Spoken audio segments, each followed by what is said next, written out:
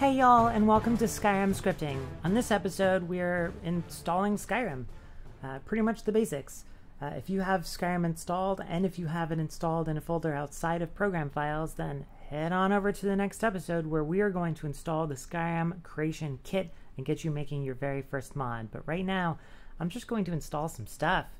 I have a freshly reformatted PC. You may have heard that in the introductory video to this series, and I don't have any stuff installed except for my screencasting software. So let's install Steam. If you've already got Skyrim installed, I don't know the easiest way to, search the interwebs to get your Skyrim outside of the program files folder. When I have been using Creation Kit, I started recently running into some issues when my Skyrim was in C program files, particularly with something called the Creation Kit fixes. And the Creation Kit fixes are kind of critical for your modding life. You don't need it, but you'll probably wait like 3 minutes every time you open up the Creation Kit and like 10 seconds just to close the Creation Kit instead of waiting like 10 seconds for the Creation Kit to load and it closing instantly. Like, it'll make your life so much easier. So let's just install stuff. I'm even going to change my background. This is a freshly reformatted PC. Like, here's my screencasting software and my drivers for my microphones. So here we go. Now just hang out with me. I wish I could. Ooh, okay. My X split is cutting off my jacket a little bit less. It's just reformatted, and my my like green screen stuff keeps cutting off my jacket. It's really annoying. I don't know a good way to fix it. Alright, the screen might go black now. Ta-da! It went black because Windows was like, hey, do you want to install this thing? And I'm like, yes, I do. Now this is the most important screen. We're just going to get rid of program files right there. We're just going to put it in C Steam, and it's going to make the rest of our lives so much simpler. There's some other games that this impacts too, but we care about Skyrim Special Edition. We're going to run that Steam. I'm going to grab my credentials from off screen. They're here somewhere. There we go. Now I'll pause when Skyrim downloads, maybe, or I'll just set my background and I'll show you how to get the Skyrim mouse cursor, because I use that in all my episodes, and I'm very sad that I don't have the mouse cursor right now. Makes me feel uncomfortable. I need it. Alright, this should ask us to log in like 3, 2, 1, log in. I tried to record this yesterday, and the Steam login server was down. The thing that sends you this email. Where's my phone? It was super frustrating. I just reformatted a PC and I couldn't actually put Skyrim on it. Oh my god. I can't tell you how annoying that was.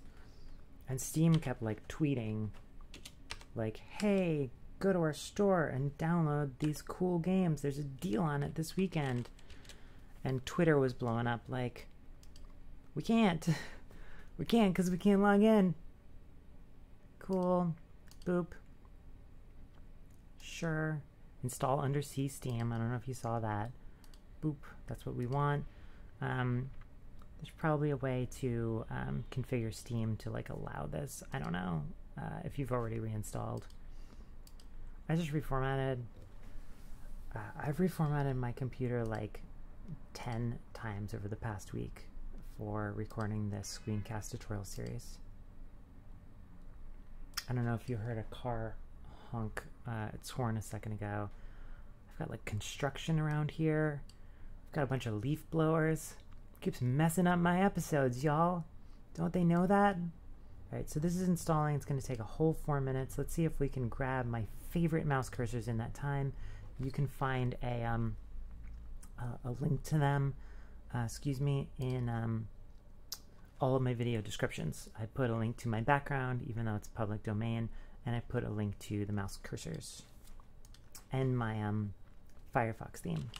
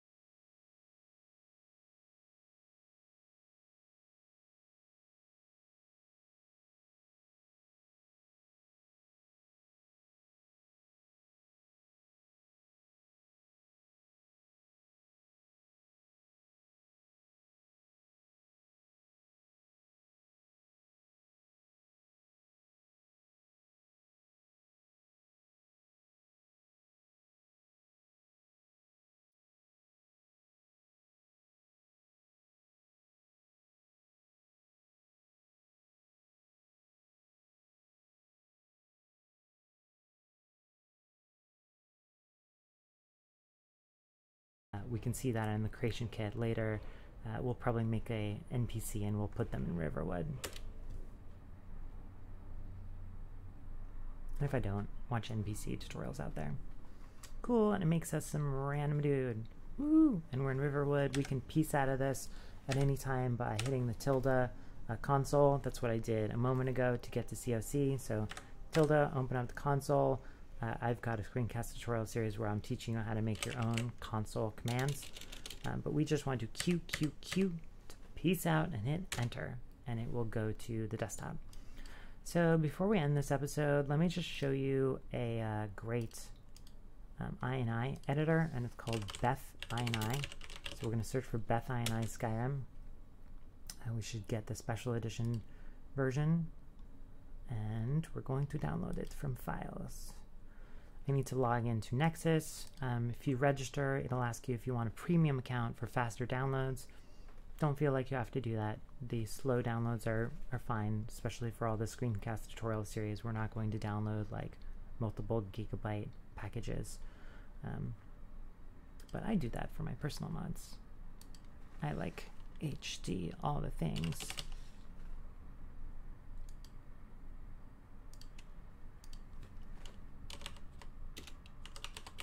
How does it know? How does it know?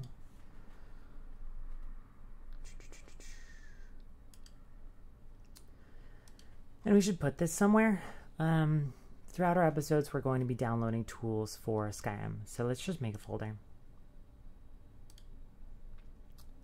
I'm going to change quick access so it only shows the stuff that's in quick access, not recent stuff.